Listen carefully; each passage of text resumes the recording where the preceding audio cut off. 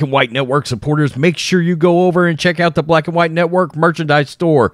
25% off USA First.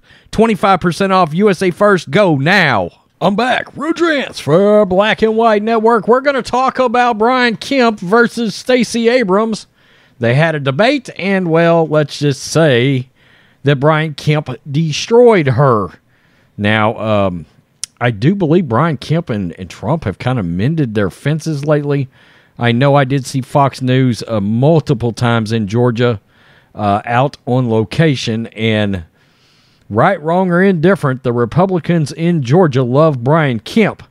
A lot of his ideals around business, they tend to like in what he's done for the state. Also, let's just acknowledge that you've got a radical leftist, I think, in our opinion, that is actually pretty dangerous to our democracy, and Stacey Abrams, that is running against him. So this is one of these times where, plain and simple, we need Brian Kemp to beat Stacey Abrams. I mean, there's no other way to put it. You cannot have her as the governor of that state.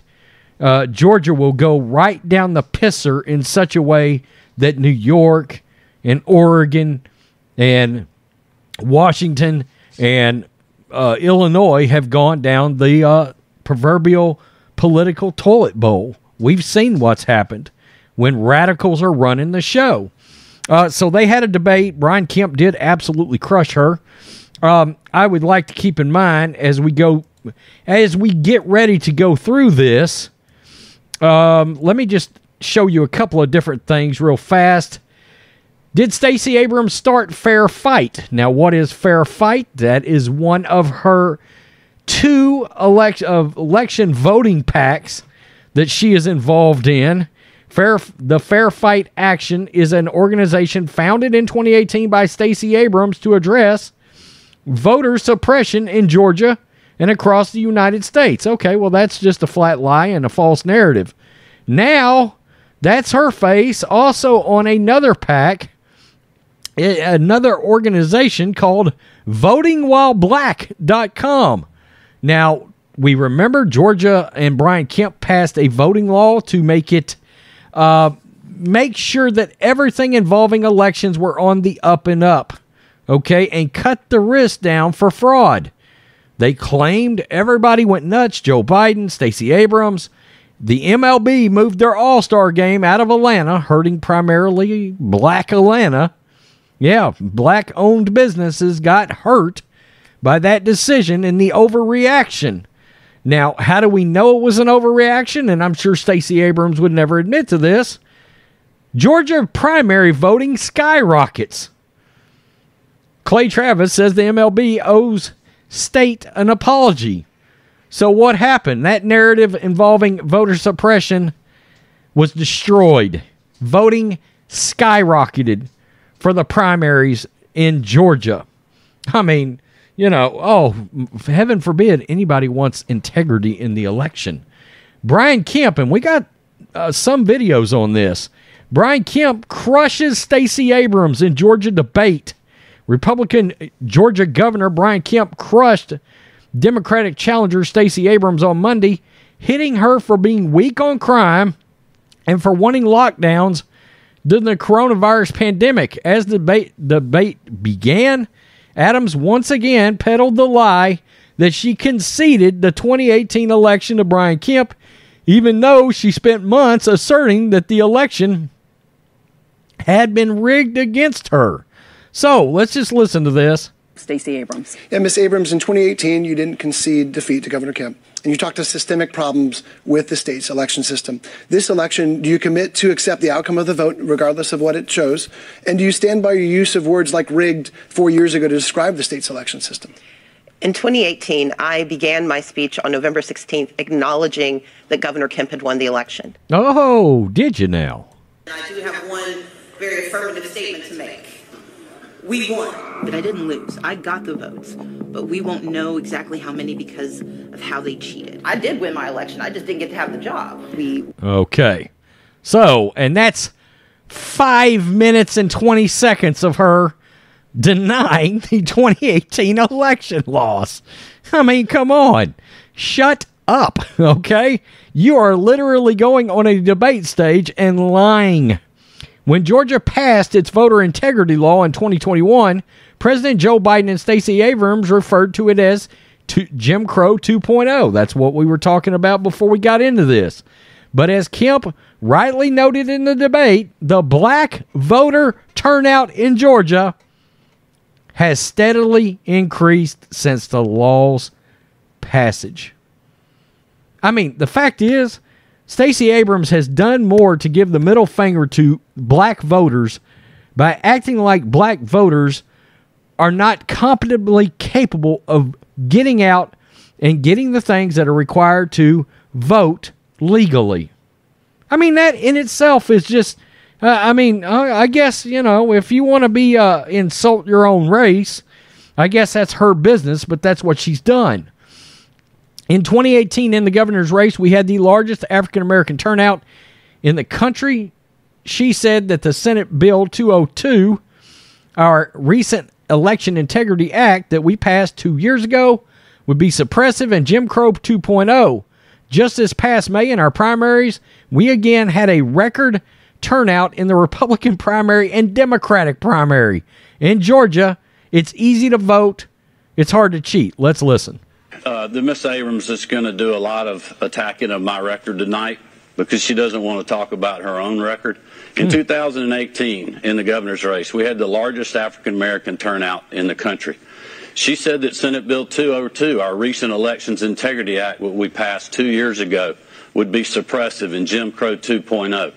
Just this past May in our primaries, we again had record turnout in the Republican primary and the Democratic primary. Mic drop. He dropped the mic on her. Kemp also hit Stacey Abrams for her Black Lives Matter extremism, from her support of defund the police and the elimination of cash bail. Oh, man. You want to talk about destructive to a state. Boy, in these states that decide to do this, or somehow their citizens decide to pass this, I don't think they understand the pure chaos that's going to ensue. I really don't. This is very interesting. Listen to this. Well, I would just tell people that, look, I support safety and justice. But Ms. Abrams refused to answer the question, so I'll let you know that the answer is zero. No sheriffs are endorsing her statewide because of her stances on wanting to defund the police, eliminate cash bail, and serving on the boards of organizations like the Margaret Casey Foundation that supports and gives grants to organizations that are promoting the defund the police movement. Okay, so he dropped another mic, dropped the mic on her again, and coming out and saying, "Look, zero. That's a goose egg. Can you imagine? Think about this a moment. 0 sheriffs in the entire state of Georgia support the radical known as Stacey Abrams." Wow. Look, Brian Kemp obviously came prepared and destroyed her. Brian Kemp made waves during the 2020 lockdowns by being one of the first states to open for business, during which Stacey Abrams said there was, quote, no legitimate reason for her state to lift virus restrictions. How about all of the small business crashing and burning into the ground? I guess mom and pop business, small business doesn't mean much to somebody like Stacey Abrams. I mean, after all, it's unbelievable the amount of donations she gets, and she gets them from the elite, make no mistake. And there's probably a Soros in the woodpile, if you know what I mean. There's no legitimate reason for reopening the state except politics, and I think it's deeply ingenuous he would pretend otherwise. We're not ready to return to normal. We have people who are most vulnerable and least resilient being put on the front lines contracting a disease they cannot get treatment for. Kemp took Abrams to task for her pro-lockdown policy that would have crippled Georgia's economy. Let's just keep it real. Let's go. Well, I would remind Georgians that the first part of my plan was keeping our state open for business and allowing all business people and working Georgians to work when Stacey Abrams was criticizing me for doing that. also pushing to get our kids back in the classroom. When again, Stacey Abrams was criticizing me for doing that. A lot of Georgians, including African Americans and other minorities, cannot go to work if their kids are not in the classroom. We have the lowest unemployment rate in the country for African Americans. Wow. Wow. I mean, look, that's what happens. That's what happens. A lot of these Democrats come up in these debates.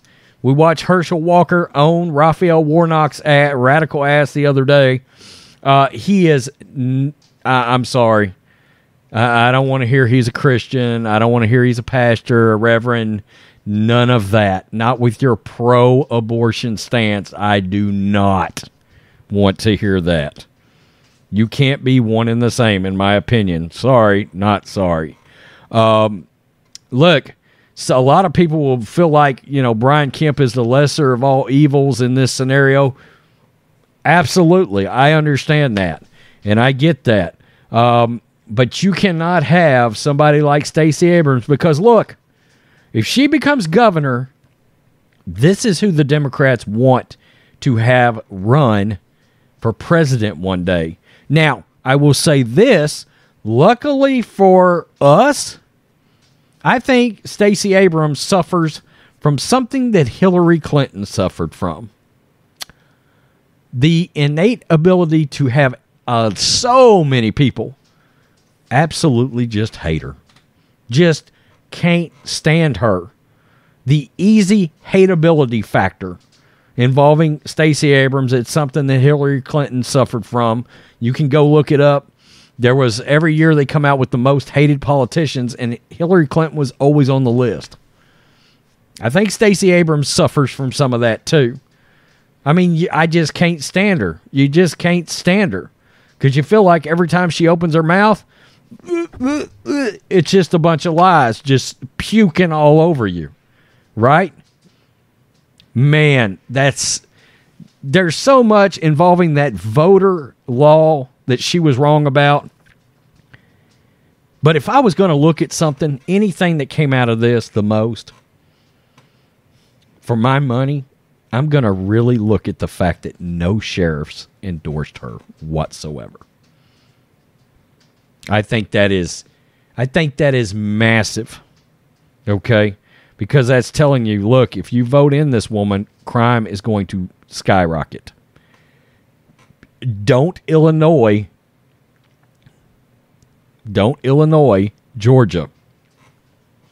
Don't New York, Georgia. Be careful what you wish for. That voter law in causing black people to not be able to vote, that's a lie. It's just a flat lie. And that's been proven already statistically. Make no mistake. That's that first article I showed you. So, and he brought it up too. Record turnout among African Americans. Yeah. Stacey Abrams, African Americans are people too, and they also know how to legally vote. It's so insulting you think they cannot. Peace. I'm out. Till next time.